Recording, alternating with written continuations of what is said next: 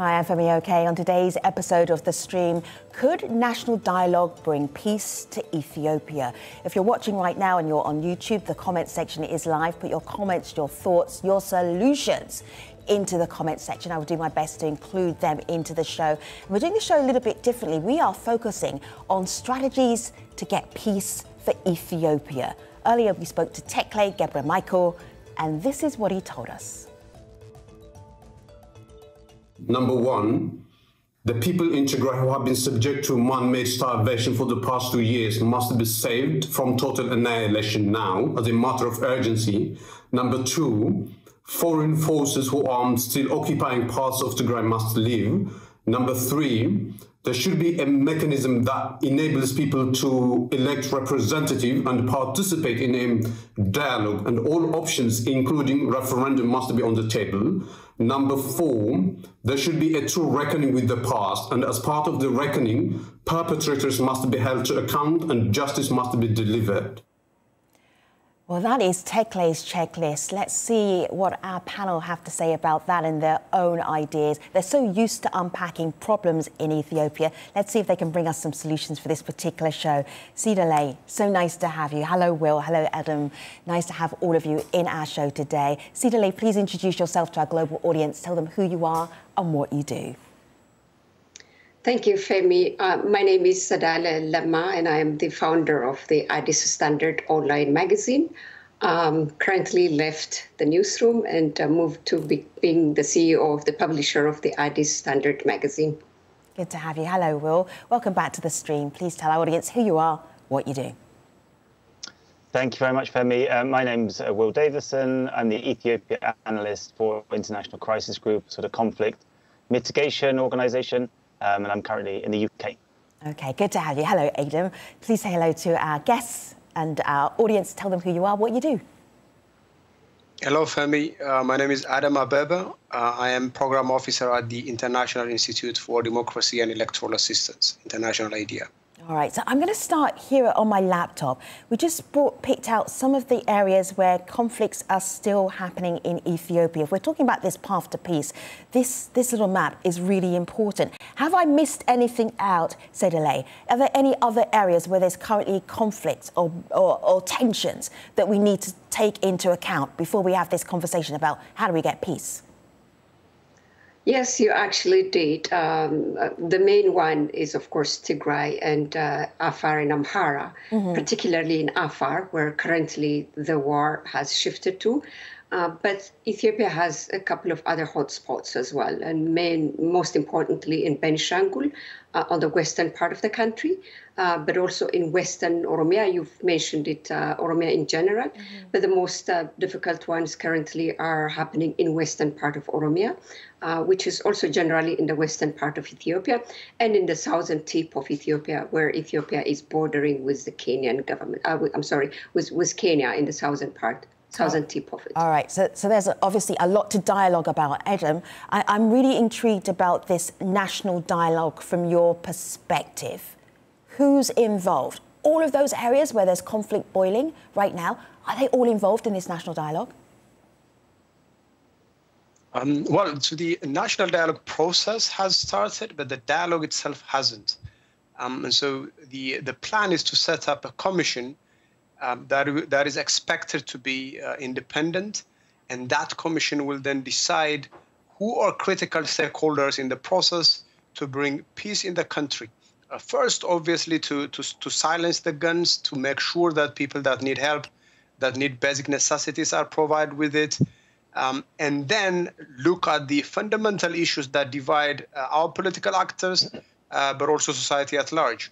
And so it's a process that has started, the preparations have started, but the actual dialogue hasn't. But ultimately, if it's to succeed, it would have to include people that are fighting the government and that have complaints in terms of the nature of the state and how it's governed. Well, I'm just looking at two different op-eds from Jazeera.com about the same national dialogue. Ethiopia's new national dialogue can unify the divided nation. Ethiopia's new national dialogue cannot deliver inclusive peace. Will, your thoughts? Yes, so I read those op-eds and noticed how starkly contrasting they were. I think there's two basic things to understand about the national dialogue. The first is that classically these processes are for sort of chronically divided societies where you have sort of fundamental political disagreements and people need to find a way to share power.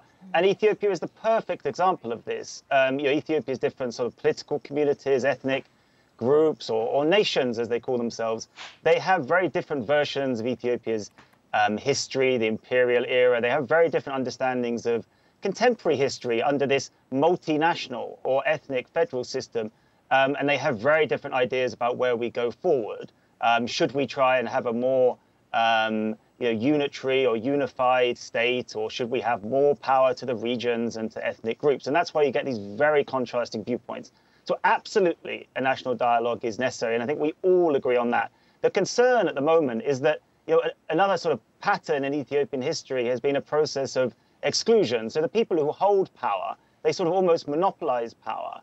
And they don't let the other groups or political parties or whoever who are outside power, they don't really let them have a say, and then that leads to essentially some sort of violent backlash.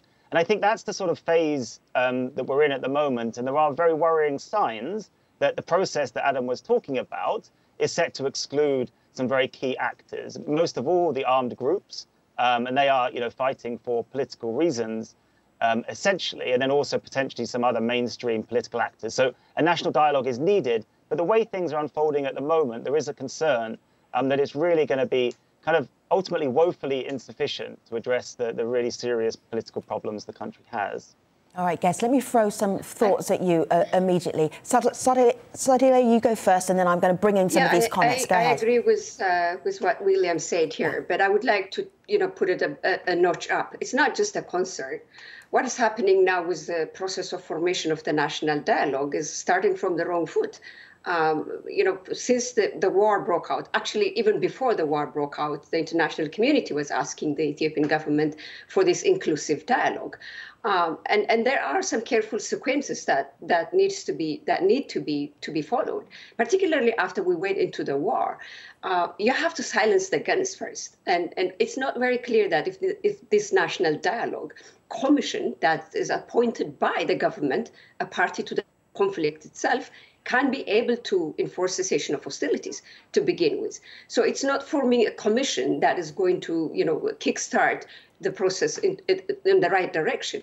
It is having cessation of hostilities and making sure that the process of formation of the commission itself involves the people that are now trapped in the war zone, who don't even know about the formation of this commission. So this is not a concern. This is a dead end from the very beginning. Fabian, if I could just jump in there, I think I think you can tell that I sympathise with Sadale's viewpoint. But I mean, the national dialogue, as I was trying to state, is, and I think Sadale would agree with, it is something necessary. So yes, we don't want to get off on the wrong foot here. But my understanding is, I think this has a sort of initial, potentially 3-year horizon to it. So yes, we're getting off on the wrong foot. But if, for example, we did have progress towards cessation of hostilities, and therefore we got to a position where we could have a genuinely inclusive national dialogue process, I like to think that whatever exists can be adapted to make it more inclusive and more meaningful in the months and years to come, possibly. May I jump in here as well, Femi? Go ahead, Adam, anytime. So two things. I think Sadale is right, but we have to recognize there are two parallel processes that are necessary. First one is a peace process that indeed has to silence the guns and make sure that there are preconditions that help people to be able to speak freely, to be able to outline what their thoughts are, what their interests are, what their ideas are. So that is a peace process. The National Dialogue Commission is not supposed to do that. It is supposed to deal with issues that underlie some of the conflicts that we see in Ethiopia, but that also precede the conflicts we see today. So we have to, there must be a process to bring peace, a peace process. But national dialogue is necessary. Indeed, there are concerns that it has to be independent, that it has to deliver. And at the same time, what we know so far from the legislation is that this commission is supposed to be independent. And of course, it's important that actors, all actors should have a voice at least in terms of nominating members. But I think we should be more open to the possibility that it can actually deliver. All right, it's not surprising we have so much. I hear that disagreement, and just hold on to it for a moment, because we have so many comments coming in from YouTube. I want you to engage with our audience as well, but very quickly. I put something to you. Will you come back to me very quickly? So Zainabu says that humanity should come first over politics to save lives. Is that realistic? Will, go ahead. I mean, I think the problem is that we have, there is absolutely massive humanitarian needs across Ethiopia, especially inside Tigray. But I mean, as much as we would like that to happen, so far during the conflict, we've seen massive restrictions on humanitarian aid. And ultimately, I think if we're realistic, until we see some improvement in the politics, some improvement in the security situation, we're going to end up having a really critical humanitarian situation. So it should happen, but I'm not sure it's going to. Sadale, I would like you to take on Mulu's comment. Mulu said national dialogue is only a viable option at the moment when all the parties have the same version of the conflict. At this time, there is no common ground where the parties can sit at a table. Your thoughts? I completely agree with that. And my disagreement with the formation of the national dialogue itself is that if the National Dialogue Commission is supposed to have the parties who are these contrasting views of the Ethiopian politics, who have then finally gone into picking guns, do not even agree with the commissioners of the National Commission. That means we do not have independent interlocutors to bring the warring factions all together, who can be trusted by all. So the question is that shouldn't these parties be part of nominating interlocutors, independent interlocutors, that they all agree with, that they all trust, so that they can, start discussing. So that's what I'm saying. The commission itself is a flawed in its process, but also who are going to be elected to that. So we don't know, for example, who's representing the Tigrayan people. The National Dialogue Commission is being formed by the National Parliament today. Right. The National Parliament means 38 seats.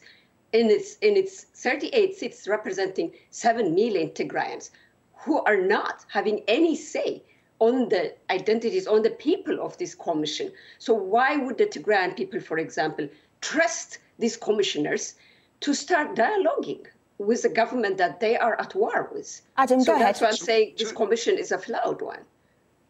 No, I think so. We have to recognize the concern. I think Sadale is right. But the comment, so I apologize, I forgot the name. The idea, the suggestion that we have to wait until there is agreement on some of these things actually undermines the very idea of dialogue. Dialogue, you enter into dialogue because you need to agree on certain things, on some of these fundamental issues. And so it's the outcome of dialogue, not a precondition to it. Now, what Sadale said is accurate. But we should not consider so the way the commission is designed is supposed to be independent. So it's not supposed to represent any political groups. And you are right about the absence of Tigrayans in parliament.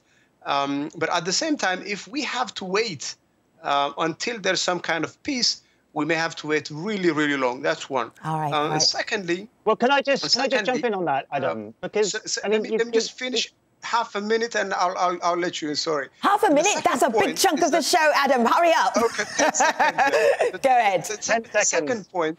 The second point is that this commission is being nominated by anybody. And I imagine people who have ideas similar to the TPLF, for instance, and similar with other actors also had the chance to make propositions. And so basically, just to summarize, this commission is not supposed to represent any political group, and anybody, including people who have the same ideas as the TPLF and other actors, have been able, or at least the process was open for them as well. I don't think, Adam, you are in tune with the demand from the international. Demand is a heavy word. The recommendation from the international community that had carefully sequenced the process that need to be taken first. Since the onset of this war, is that the first is cessation of hostilities. The second is humanitarian access. And some countries call for the release of political prisoners as well, and the withdrawal of foreign forces to pave the way for the national dialogue. These are careful sequences that need to be taken into account if we really want to have an inclusive and independent dialogue. So without first silencing the guns and having everybody a chance to participate in the dialogue, you cannot just, it would be just a hit and run process that's doomed to fail from the very beginning. That's why I disagree with the process itself. All right, let me create some space. Let me create some space for you, Will. If I may, can I go to you via Emnet Negash? Because again, we were working out what are the strategies, what are the steps to get to peace, not just unpacking all of the issues. Here's Emnet. Will, please jump off the back of her and then take our conversation forward. For a peace deal to happen in Ethiopia, an ordinary citizen would expect an immediate and urgent need to end the direct and indirect killings and lifting the blockade, and people who have been detained based on their ethnic background needs to be released. These are only positive steps towards achieving cessation of hostilities. Lasting peace in Ethiopia is, however, only achievable if hostilities are to be closed with a genuine peace deal, which would include accountability and compensation of the damage that has been imposed, and people's aspiration, including an aspiration to own an independent state, needs to be accommodated.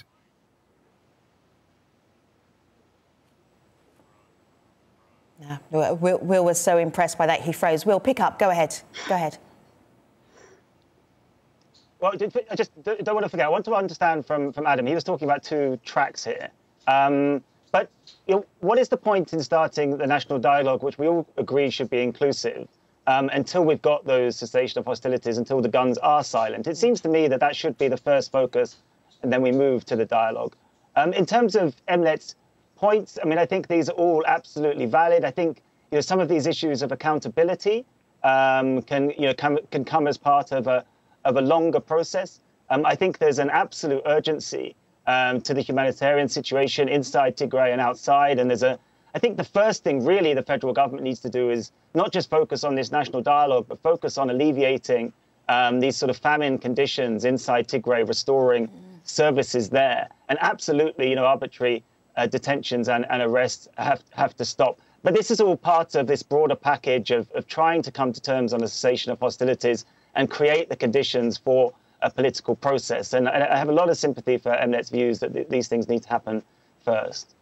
I want to bring in Tewodros Tirfi, who is the chairman of the Amara Association of America.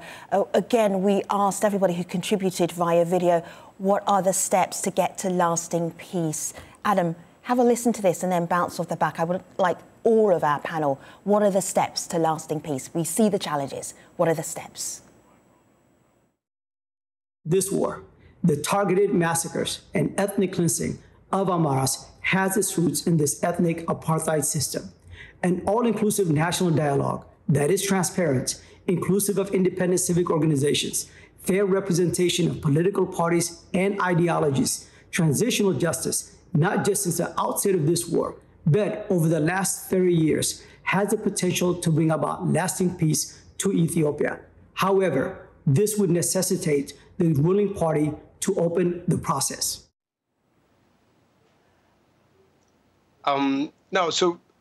Obviously he was talking particularly from the perspective of Amharas, but I want to emphasize 2 points. One is that some of the issues that we're discussing, issues of justice, issues of, for instance, land disputes between Amhara and Tigray, and other areas, are some of the fundamental ideas that would have to be discussed in a dialogue. And so if we hope or if we think that there has to be peace, basically if these issues would have to be resolved before we get to national dialogue, we are essentially preempting some of the fundamental issues that we need to cover. So issues of justice, issues of land, issues of the recognition, for instance, of some of these political groups are the issues that would have to be determined in the national dialogue. So you cannot think in linear terms. They intersect. Some of the issues that are necessary for peace would have to be resolved through national dialogue. So we cannot think in linear terms.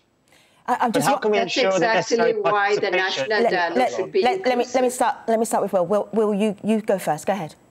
How can we ensure the necessary participation of these actors in the dialogue when the conflict is ongoing, when these territorial disputes are still outstanding? I think the key thing is participation and inclusivity, and I don't understand how that works in the way Adam's setting things up. No. So there are certain. So there has to be a recognition of these actors. That's very important indeed. They have to be included. But the issues, some of the core issues behind these conflicts, require the dialogue to be resolved. So they have to be recognized, brought into the fold of the national dialogue process, and hopefully also the guns would have to be silenced. But we cannot assume that some of the fundamental issues, including territory, including justice, these are issues that the dialogue process would have to solve. Okay. We would have to talk about what kind of justice, what kind of resolution do the territorial disputes require. So this is not, in theory, maybe you're right, we have to sequence a bit. In reality, it's a complex process that the two things would have to go together. I want to bring in one more point, if I may, Sadale. If you can just give me one. Sure. I was going to come to you next. Go ahead. All right. This is exactly why we need a very proper sequencing of events to happen there, starting from the immediate cessation of hostilities, followed by a ceasefire agreement between warring factions and the government, all of them, not only Tigrayan forces, but the Oromo Liberation Front and in Benishangul, there are armed groups there. All of them they have to come into an enforcement of cessation of hostilities, followed by an agreement for a ceasefire agreement. And that would then pave the way for the government and for the international community to reach to the affected millions of people are threatened by the famine and also the war now. You cannot really dialogue when people are dying of either bullets or hunger. Right. And then you can sequence that one by good gesture of releasing political prisoners and removing terrorist tags out of the TPLF and OLF, so it can pave the way for them to come into the discussion. And of course, you would also have to remove foreign forces from Ethiopia. Today, if you talk to any opposition groups, they're more scared of the presence of Eritrean forces in Ethiopia than any other group. So they cannot have the politically free and independent space to come and discuss Ethiopia's future freely, right? And that would then give the way for the formation of this inclusive dialogue to happen, where every topic under the sky should be discussed. Left, not for nobody. Sadale, you and I actually agree on the fundamentals that there has to be peace. Has to, the guns would have to be silenced. The armed groups would have to be recognized and brought to the fold, and of course, humanitarian. Those things there shouldn't even be preconditions. But beyond those preliminary decisions, silencing the guns and recognizing the actors, everything else essentially touches on the fundamental issues that the dialogue is supposed to address. Right. So on the basics, we agree, but beyond that, the issues, including perhaps even the question of Eritrea and all, it's extremely intermingled with some of the fundamental issues around territory and all.